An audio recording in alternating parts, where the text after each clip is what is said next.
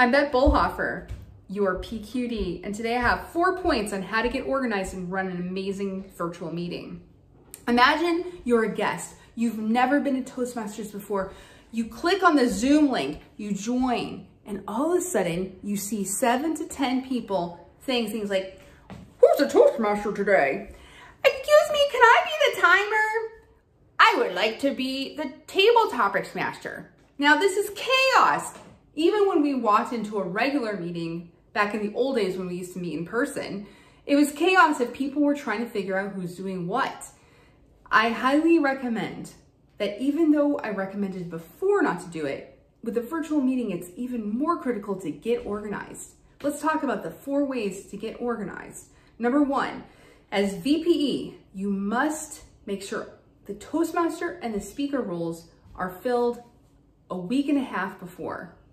At the very least, 1 week before. I highly recommend that at the end of the meeting, or maybe even at the beginning, now let's do it at the end, ask for the following. We don't have a Toastmaster for next week. Who would like to volunteer? And then you don't let people leave until you have gotten one. And you also say, we still have a speaker available next week. Speaker slot, who wants to be a speaker? Make sure you have those critical roles filled before you let everyone off the meeting. This means you have to be organized and you have to end a few minutes early so you have that time to recruit those speaker slots and Toastmaster slots. Next, the Toastmaster needs to get to action immediately and fill up the rest of the roles. They could do it on the meeting before everyone drops, or they can send emails. I highly recommend the phone, texting. Use those methods of communication that we have to rely on now that we're all digital. Third, send out the agenda before the meeting. I recommend 12 hours. This way, the players at home can know what's going on. Next, have the speakers reach out to the evaluators. A lot of times what we used to do is we take our manual or our printed file from Pathways and we said, "Okay, Mr. Evaluator, here's my speaking objectives, and what I'm looking for is to make sure that I use more humor or make some more eye contact," whatever that personal goal was.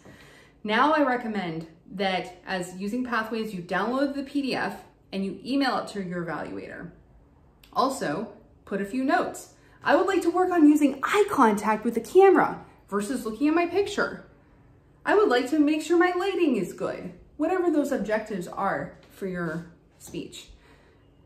So let me recap what I covered today to make an amazing meeting, especially for your members and any guests that show up. 1, get organized. Don't leave your meeting until next week's meeting has a Toastmaster and your speakers.